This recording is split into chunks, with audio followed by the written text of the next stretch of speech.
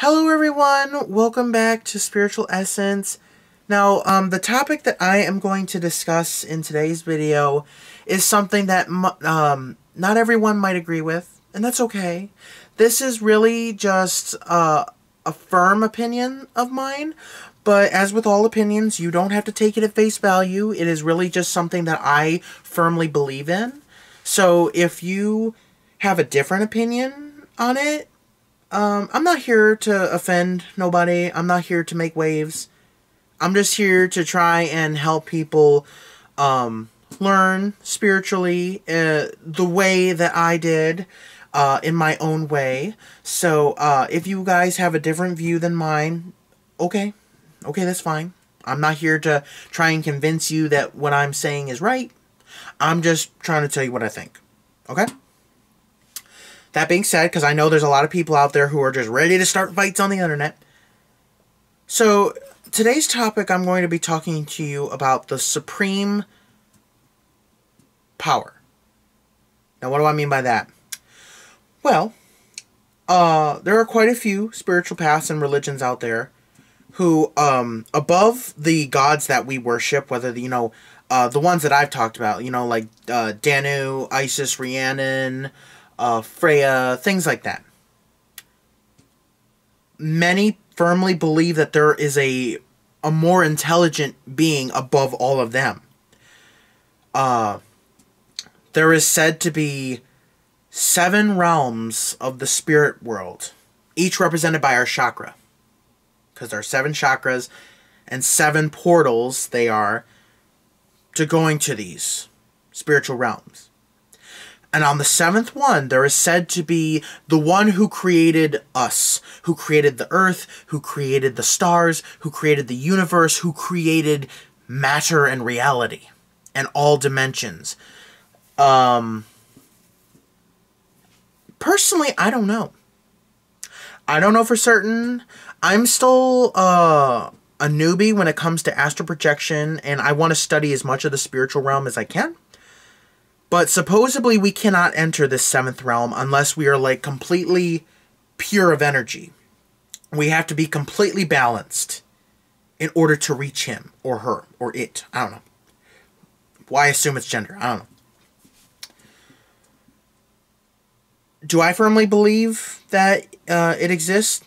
Yeah. I believe that the universe is so vast and so complex and so amazingly incredible. There has to be an incredible force behind it. After all, if you've seen some of the dinosaurs, and how freaky they looked, you're like, someone was having fun with these. And when you look at how certain organisms do things, how plants, how they take in light, and they found a way to produce oxygen so that the rest of the earth can have living organisms upon it. That is incredible. Some people may call this form nature. Some people may call it the being that created nature. What do I believe it is? This is a theory on my part, but it is based on experience. Hear me out, okay?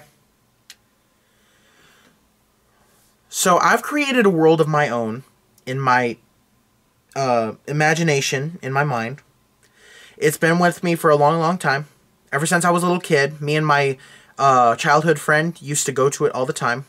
And we still go to ours, where we've created living creatures, we've created all kinds of animals, plants, human beings, we've created different kinds of humanoid creatures, we've created planets among planets, among planets of planets. We created a whole universe.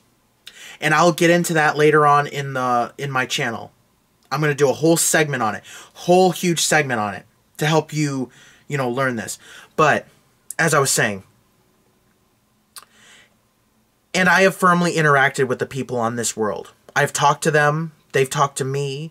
They're very intelligent.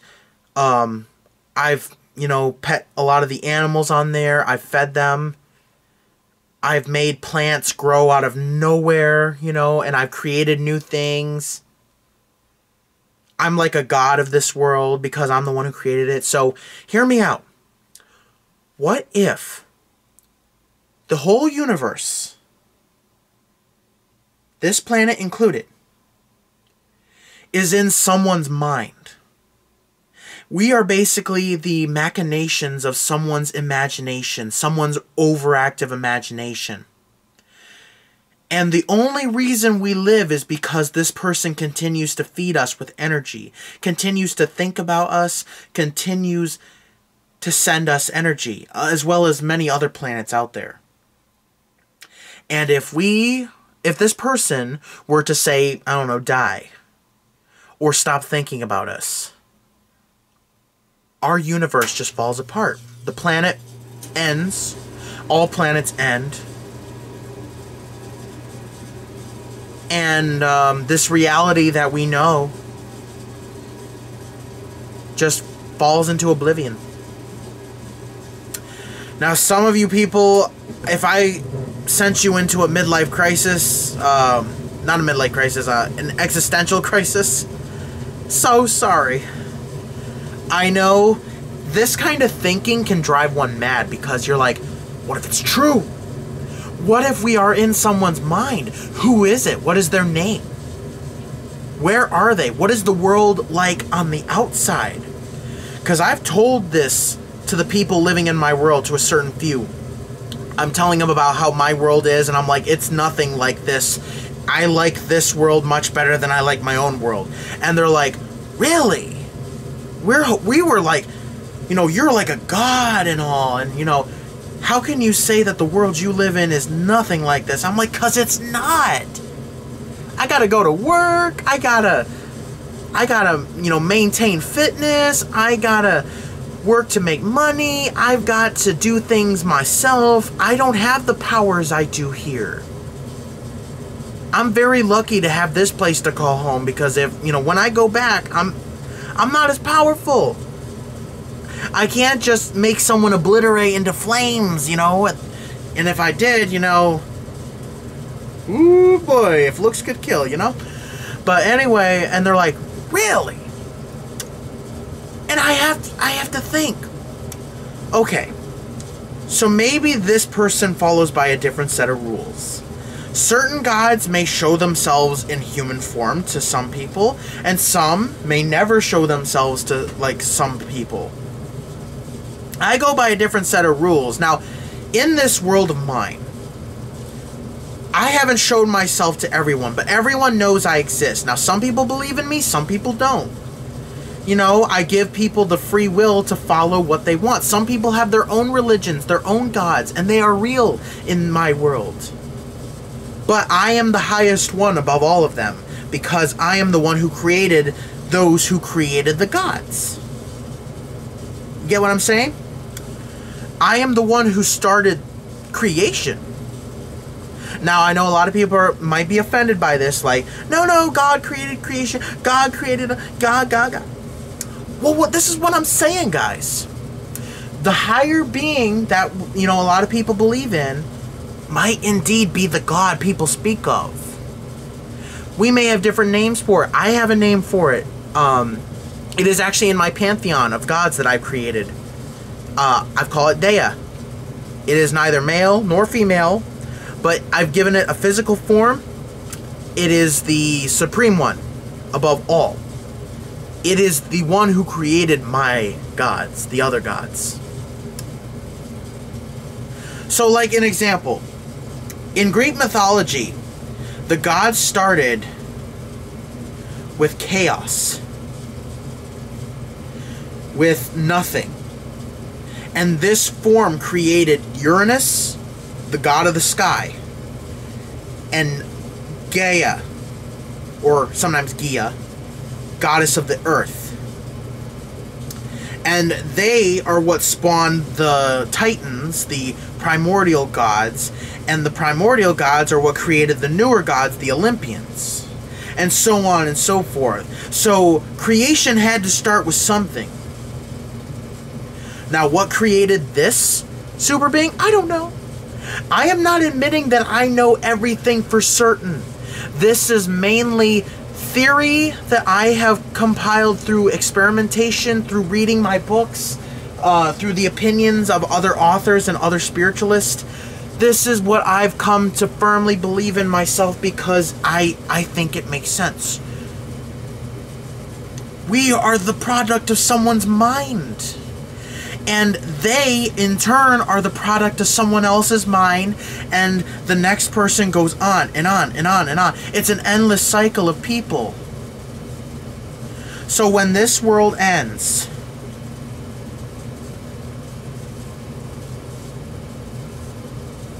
this person has either stopped thinking about us, or they died.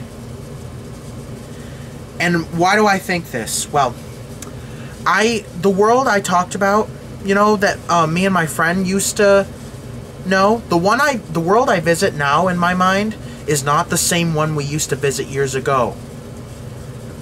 This happened about 2 years ago.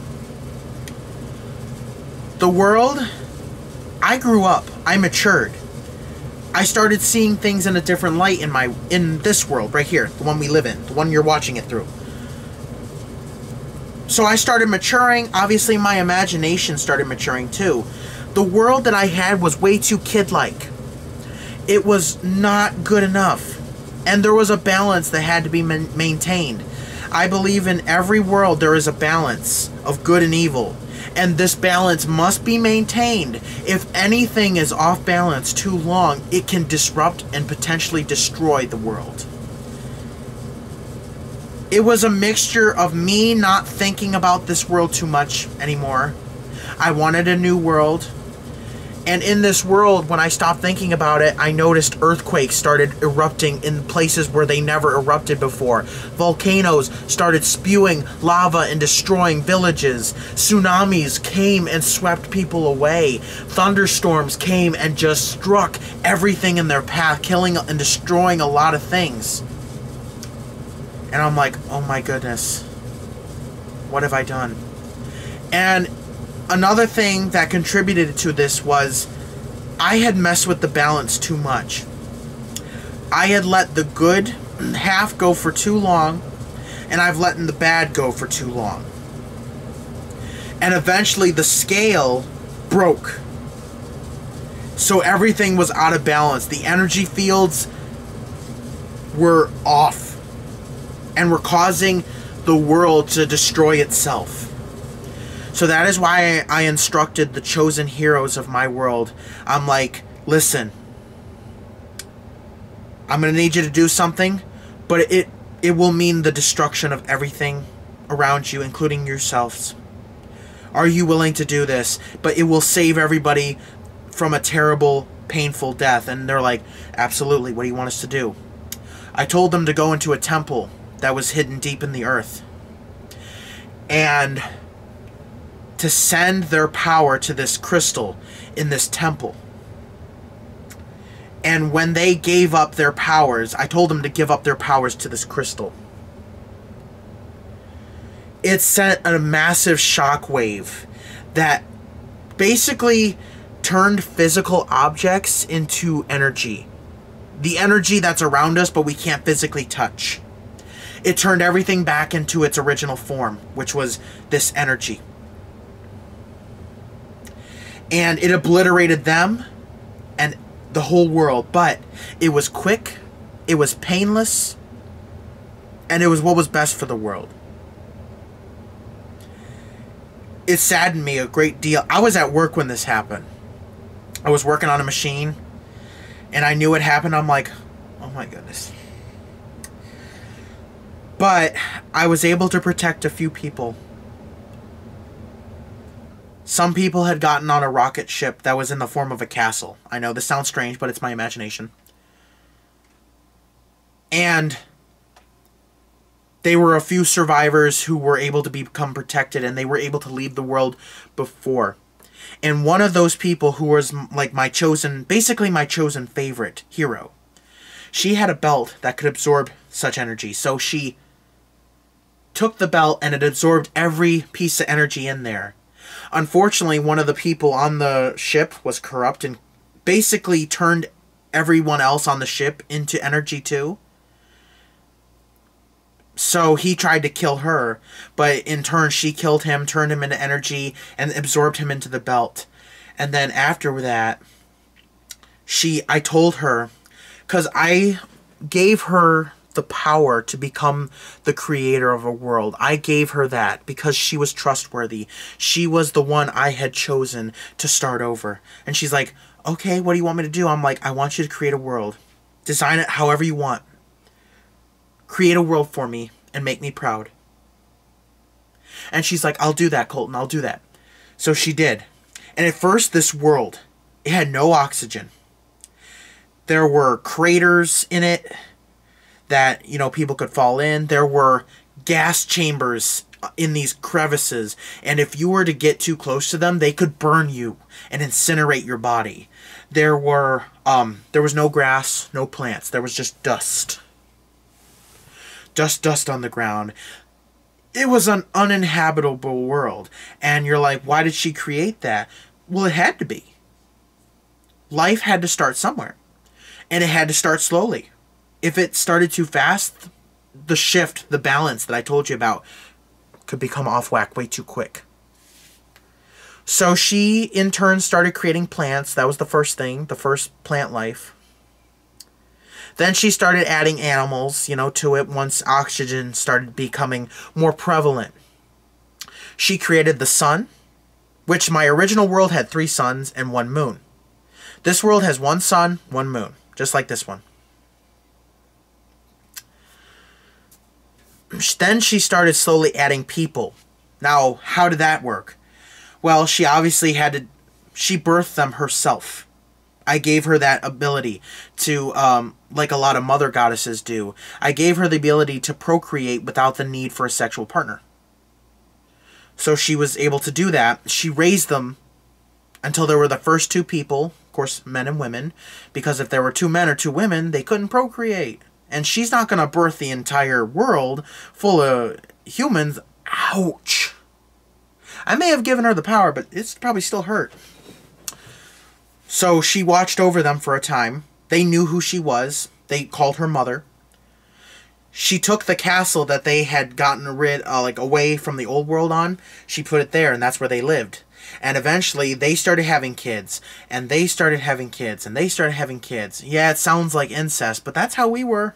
Eventually, she was able to help them, you know, breed healthily, you know, normally. And eventually, they started having families, they started having families, they started having families, you know, and so on. And they kept building and building. They started building villages, villages which became hamlets, and hamlets which became cities. And, you know, it started. Now, when I know I'm kind of getting off topic here, but basically, I was the one in charge. I wasn't completely at fault for destroying the world, but I did so for the sake of everyone on it. And like I said, I'll talk about this more later on. This is a huge segment, and I'm going to teach you guys, and it's something that you really, really should do in your spiritual path. I'm telling you, seriously. And I'll tell you. So, that is my opinion on what the supreme being, if he, she, it, or exists, you know, is. That's what I believe. A lot of people ask me, what do you believe spiritually? And I tell them, I'm like, I do believe in gods. I believe in all gods, because we give them energy. I believe in everything that people believe, except the devil, you know, the Christian villain, because he only exists if you believe he exists. So, a lot of people unknowingly create him by fear. They're like, oh, I hope the devil don't get me. I hope the devil don't get me. Hopefully the devil's not here. You create him by thinking that. So control your emotions, control your thoughts, and he won't exist. He won't be able to harm you.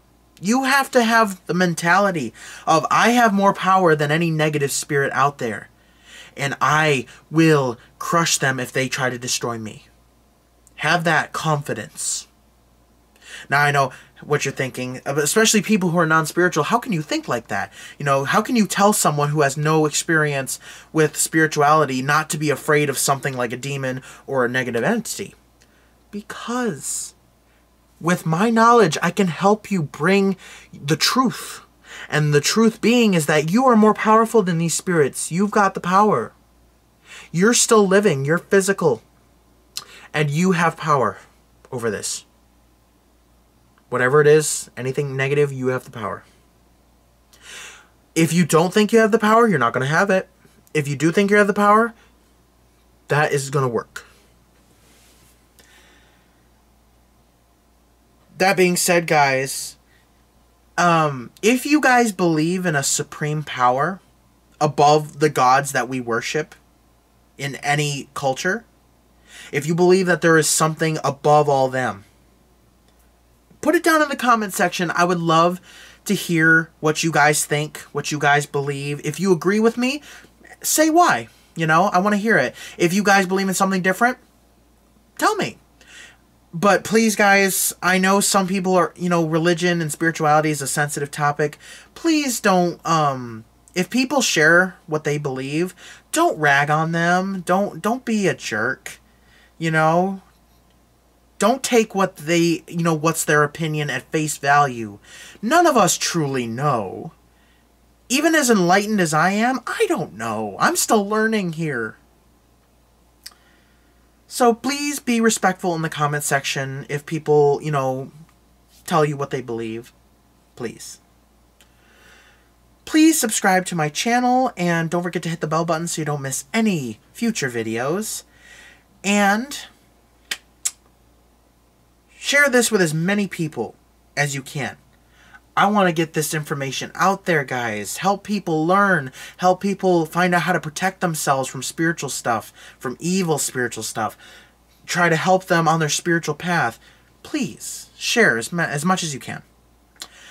And may the Supreme Being watch over you and guide your efforts in all your endeavors.